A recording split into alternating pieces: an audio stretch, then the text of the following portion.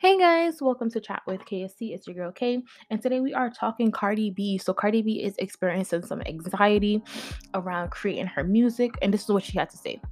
I used to love to make music, but now making music to me has become like a job that gives me anxiety.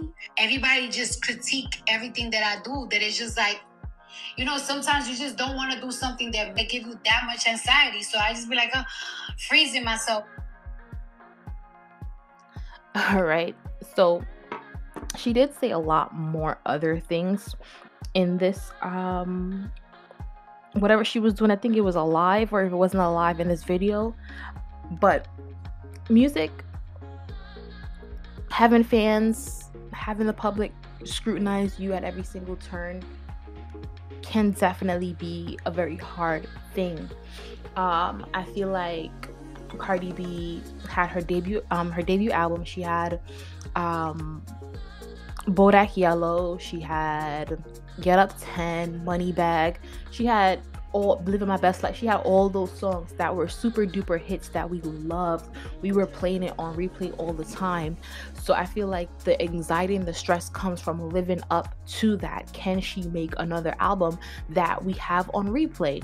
And my advice to Cardi B is, when you were making those songs, you were having fun. You weren't thinking about going number one. You weren't thinking about proving yourself. You were in the midst of, oh wow, my song just went number one, Bodak Yellow. Let me bring forth some new songs that they like. And then we liked it when you were just having fun. So go back to that. Go back to having fun. She even mentioned that she, like, when she did a performance recently, in that performance it brought back feelings of joy. It brought back feelings that reminded her of why she was even in the music industry in the first place.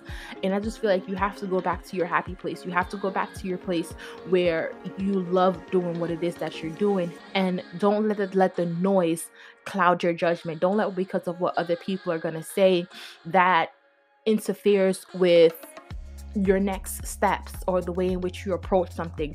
Go back to having fun with it. Like, even me, I do this whole YouTube thing. I haven't really gotten much negative comments about it, but there is going to be, well, what if people don't like it? What if they say this? What if they say that?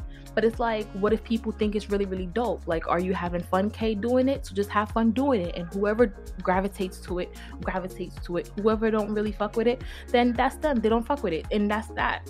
So that's how you got to look at your career. You can't try to live up to some unexpected standard that you've had before cloud what it is that you're trying to do now.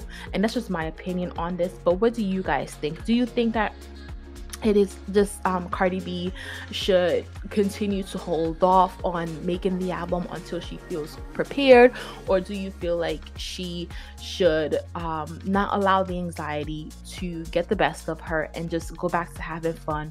I want to hear your thoughts and comments. And she even mentioned that she didn't like the songs that she was making and stuff like that. So even creating art that you feel like, hey, it's not in sync with what it is that you want to put out, that can even be difficult as well.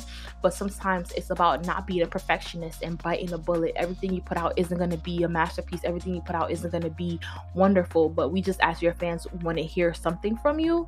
But I guess even if it's just a single, it doesn't have to be an album, just a couple singles, again, just to hold us over. I feel like that would be dope. But nonetheless, those are my thoughts on this matter. If you listen to this on Apple Podcasts or Spotify, know that I love you, and we'll chat next time. Laters.